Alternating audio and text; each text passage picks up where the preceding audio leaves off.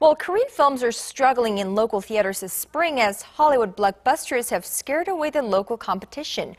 For most of the week, the top 5 films were all U.S. made, with only 2 Korean films charting in the top 10.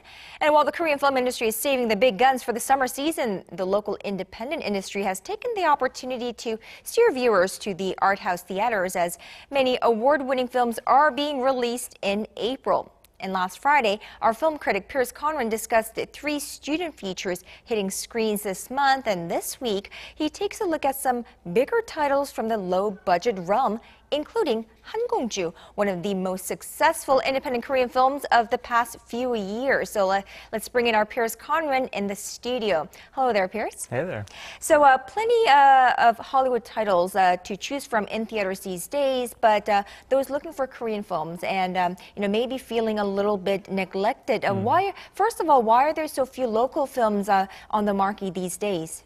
Indeed, it's a huge amount of Hollywood films right now. It's a strong period traditionally for Hollywood fare. Even ahead of summer, they have a lot of kind of strong genre titles. And because it's not one of the 4 peak seasons for Korean cinema, which is to say the Lunar New Year period, Chuseok, high summer, and end of year, local studios try to kind of stay away. While Hollywood is kind of dominating the theaters, the actual audiences are much smaller than they usually are. So it's kind of it's a bigger portion of a smaller cake. So they're kind of reserving, these local companies are reserving their big titles for later this month and then throughout the summer, which is a prime ground to kind of get bigger audiences. Which is probably why Korea's low-budget independent films are making its headway and making use of this time period when big Korean big-budget movies aren't making it big in the theaters.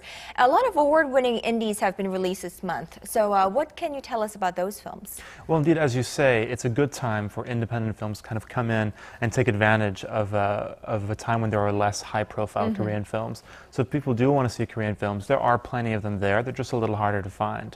And also, a lot of these films debuted 5 months ago at the Busan International Film Festival, rather 6 months ago. And in that time, they've managed to kind of build up some word of mouth. They've won awards at international festivals, and they've also had time to find distributors and kind of prepare their releases with marketing and such. So this is kind of a good time before the kind of glut of big budget Korean films will be released in the months to come. Now, one of the films being released, and I hear, it's all over, everyone's talking about it, is called Han Gong-JU. The film has won many awards and is getting a lot of buzz. And, what is so special about this Han Gong-JU film?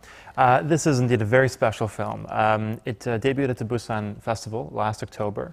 And while I was there, it's an interesting thing being at the festival. I had the opportunity of seeing a few films before the festival. A lot of them I haven't seen when I arrive. And as we kind of go around this kind of circle of press people and festival people, we kind of share our favorites and what is good, what isn't. And this is one film that even after a few days, no one had said anything about. No one had seen it. And so I took a chance on it. And it just completely blew me away. I wasn't expecting anything really. And I ended up just, I'll freely admit, I was just in tears in the theater. And so this film is really incredible, and I was, of course, not the only person impressed by this. People who did see it in Busan, very impressed, ended up winning top awards at the Marrakesh, Rotterdam, and Fribourg film festivals. At Marrakesh, the head of the jury was Martin Scorsese, and other jury members included the French actress Marion Cotillard. And so Martin Scorsese had some very, very good things to say about it. If you noticed any posters for the film around Seoul, you'll see his quote there. And I was also very pleased that it won in Fribourg, because that is actually my hometown, and that's it's a festival I program for. So that's the one that is a little more special than usual. And so it's won many other awards. And the film is, it's hard to kind of talk about the film, because halfway through, the film kind of reveals itself, and it becomes very, very shocking. And if I kind of say that, that might spoil it. Right, we don't want to spoil it for our viewers, right? Of course, but what I can say is that it's about a high school girl who an incident takes place, something quite significant, and she must transfer schools. And so she's no longer with her parents. She's living with the mother of an ex-teacher from the old school. And she's trying to kind of adapt to this new school and is quite a recluse. But this past kind of ends up coming back to her. So of course it all lynches on this past. And once that's revealed, it becomes very powerful. But even outside of that, the film is so well made, well structured. The performances are just wonderful.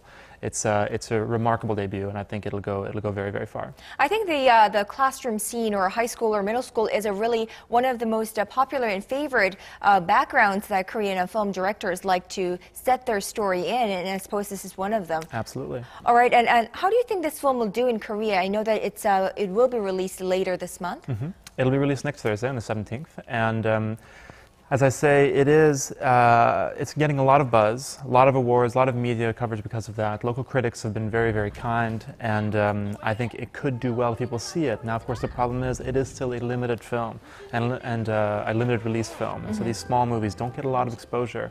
However, if this one, every so often a film does break out, and if word of mouth does kind of catch on to this, which I really do believe it could end up doing quite well. I'm not talking blockbuster levels, but it could be that a few 100,000 people might see it, which would be an enormous success, and I certainly hope and think it has a chance of doing that. So have any other low-budget films being released that this must caught your eye other than this Han Gong-Ju movie? Indeed, there are quite a few of these independent films, kind of high-profile ones being released this month. Most of those do come from the Busan Festival. Now, I mentioned one of my favorites is a film I talked about last week called Tinker Ticker. That's one from the Korean Academy of Film Arts. So a student feature. It's very, very good. Besides that, there are a few award-winning films from Busan. One is called Shuttlecock. Another is 10 Minutes, and that one's quite interesting. It focuses on the workplace in Korea. A young worker kind of coming in, and he has to kind of deal with a very difficult work environment, so it's very kind of realistic. That has won awards in Busan. It won an award in a French festival. Got the top award there called the Vesoul Film Festival. It was also screened at the Berlin International Film Festival, and just a few weeks ago was in Hong Kong.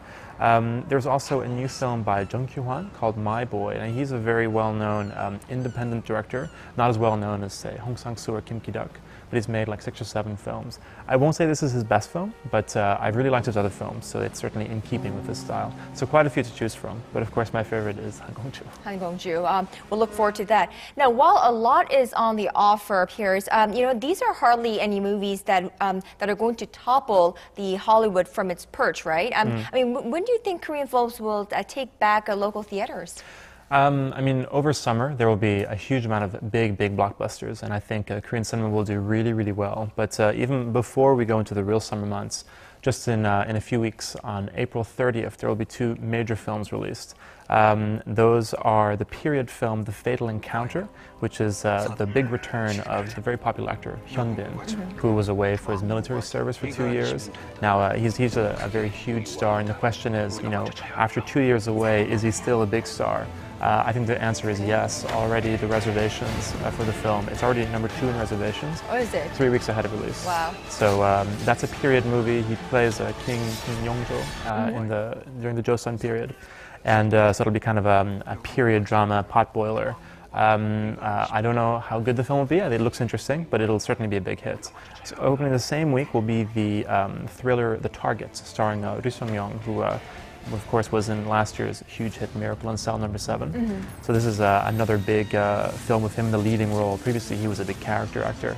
So kind of a thriller from CJ Entertainment, could be quite fun. So those 2 films, I think, are going to kind of battle it out in 2-3 weeks. And of course, at the same time, there's going to be Amazing Spider-Man 2. So of course, comic book movie is quite popular here as well. But there's enough room for everyone to compete there, because that's kind of going to be a very, very long weekend. So there's a few national holidays following before and after. So it's kind of 5 or 6 days. Right. So that'll be a very big cinema-going period, I imagine. Right. I think the first or second week of May, if you just take a day or 2 off work, then you get a full 7-8 day long holiday. So that will be a big period for Korean movies as well as Spider-Man, I suppose. Yeah, I imagine so as well. All right, Pierce, thank you so much for this week, and we look forward to having you again next week. It's been a pleasure. Thank you.